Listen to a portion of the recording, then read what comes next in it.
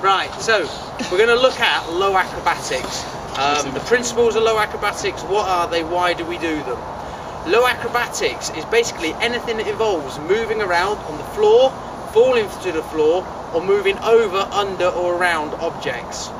So what we got to understand is that, that there is actually a set number of principles that we need to understand. So we're going to look at them one at a time.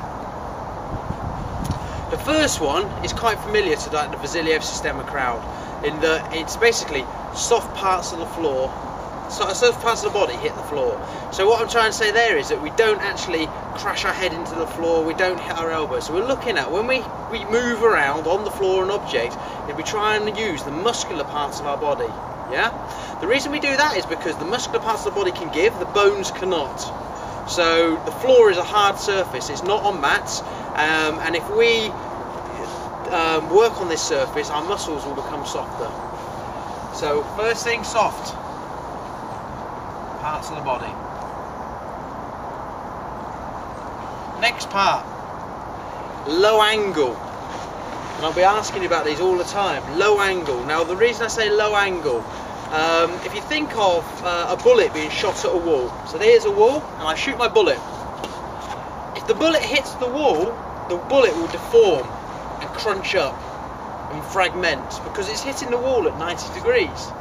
However, if I shot my bullet at the wall from over here and it came in like this and ricocheted off over there, the bullet wouldn't get as deformed because the bullet would lose energy in the angle.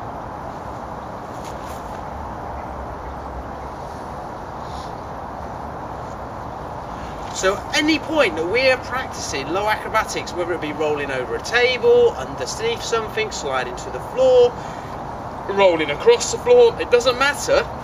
What we are trying to achieve is a low angle. So you need to understand these things, because what I'll be saying to you while you're practicing your rolling is you need to lower the angle. Where is your low angle here?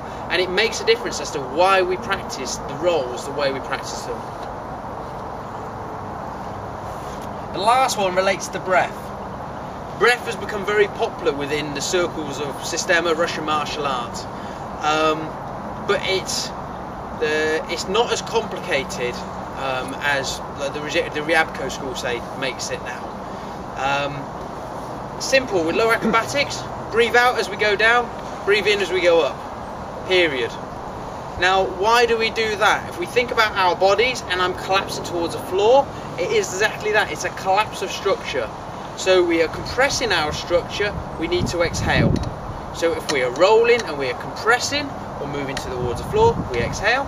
And if we stand up, it's a building of structure, it's making our structure stronger and straighter, and the breath naturally does it. Because if we don't breathe and we just allow our breath to kind of like freewheel, if you like, and just follow the movement, if we compress, it naturally exhales. Breathe in as we come in. We don't have to try and breathe. If we just don't breathe and squat,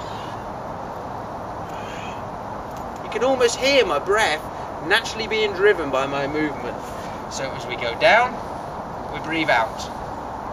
As we go up, we breathe in. They are basically the principles of low acrobatics. There's only 3. But we want to try and keep things as simple as possible. So everything that we do from this point on, think about those things. Think about making sure that it's soft parts of our body that hits whatever it is we're rolling on, that we have a low angle, and that we breathe out as we go down and in as we come up. We're not holding our breath.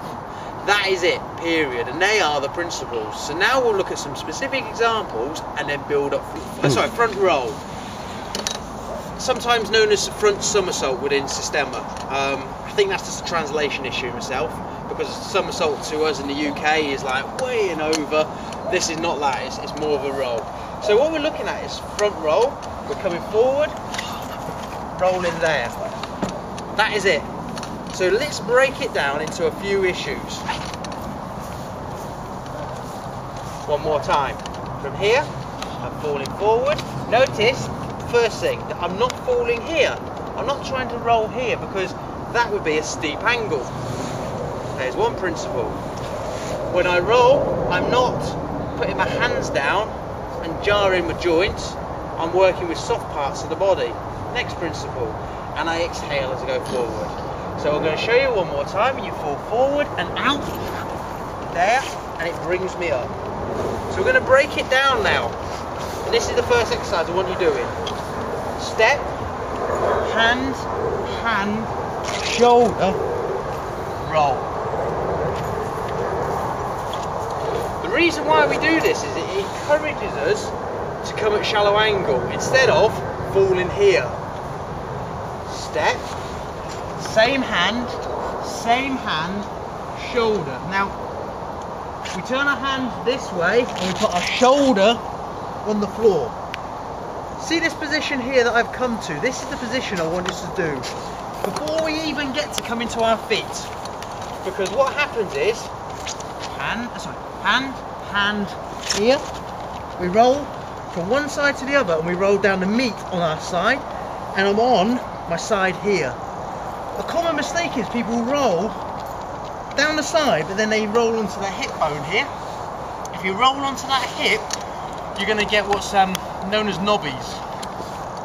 Anyone that's read Angry White Pajamas about an Aikido guy who goes to Japan and trains, he gets knobbies. And basically these bones here get bruised and battered, particularly on concrete. Whereas if you roll down the side here and roll onto your leg here, you won't get them. This position here is called position safe. My leg is bent. If my leg was straight and someone stood on it, it's going to hurt the joint. But if my leg's here, it won't hurt the joint. So this again is protecting the joint. It's bulking up the muscles here, so again it's soft part. This leg here is nice and relaxed, so I can use it to fend off, to kick, to propel the next roll. And this arm here is ready to protect. And this hand is palm down. One of the reasons being I can pick things up and throw them, but also because it allows us to get like a tactile feel of the terrain that we're on. And that will become quite important with some of the other things that we do. So all I want you guys doing is find a spot, 1 foot, hand, shoulder, go onto that shoulder, over onto the other shoulder, and then down the side to this position here.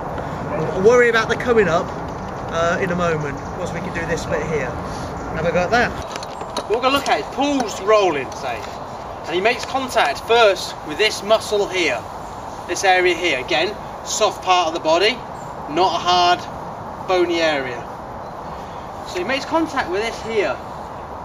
He rolls here, and then here, down this area here, and across to here. So it comes across and then down on the side. So the pressure is across, round, down, and onto that, not hitting up here onto what we'll call affectionately knobbies, and we don't want them getting bruised, because particularly rolling on concrete, it's horrible. And you get those bruised and you'll feel every roll you do for the rest of the camp. So you don't want that. Save the knobbies, make sure that you roll meaty down and onto the side here. Cheers, Paul. So if I'm falling, when I fall, I want to go. I'm going to break it down. 1, 2, here, there, sideways. See, I'm on the right shoulder. I roll across to my left shoulder. I roll down. The meat's at the side of the spine, not on the spine, and I'm on my side onto my thighs, and I'm not hitting that knobby bit that sticks out the back. That's the position we want to get onto. So that rolling across.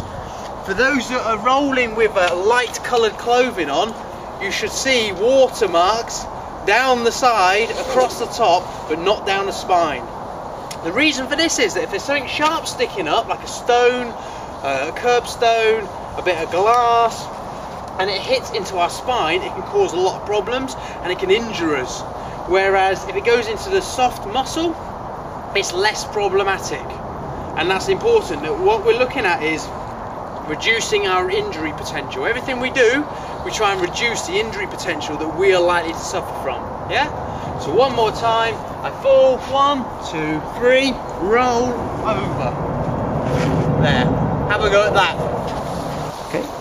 So, how to stand now? We've got to this position safe. How do we get up to our feet? We could roll, and then try and stand from here and go, it uses a lot of energy, and the whole point of Systema is it's about efficiency, trying to get up efficiently. So as we come forward here, I push this leg out. There's a counterbalance. This is basically a cantilever. This is attached to my hip. By pushing this out, the weight of the leg brings me up to seated anyway. So from here, and I roll up around this axis of the shin here to this kind of kneeling position. Now from here, if I try to stand up again, my foot's in the wrong position. It's not underneath me. It'd be hard. I'd have to do stuff. So from here, all I do is I corkscrew my knee out and like a spiral this way, and then spiral back. So I don't get to here and then go with my leg muscles, only my leg muscles. Here, spiral, spiral. So it's like I'm going up the mountain with a mountain road. It doesn't go straight up to the top of the mountain. It kind of goes up like this. Anyone's been to mountains. So, from this position here, we're rolling forwards, we come up to here, we rotate, we stand. It's a whole roll. I fall forward, here, roll, up. So for you guys, those that are more confident can now do the roll. Aim to go out, not down, because we want shallow angle. Those that are not so confident, let's do a few more with the hands and just build up that confidence. And we're looking at rolling and then coming to our feet in one movement. So from here I fall and I'm up, ready to roll again. Those that have trained with me for a while, do exactly that. Step, roll, up. Step, roll, up. This is a basic exercise from Acrobatics Systema, and you will learn to roll, turn around, and it's a fluid movement. Roll one side, roll the other side. So have a go at that and play with that and build up to doing that.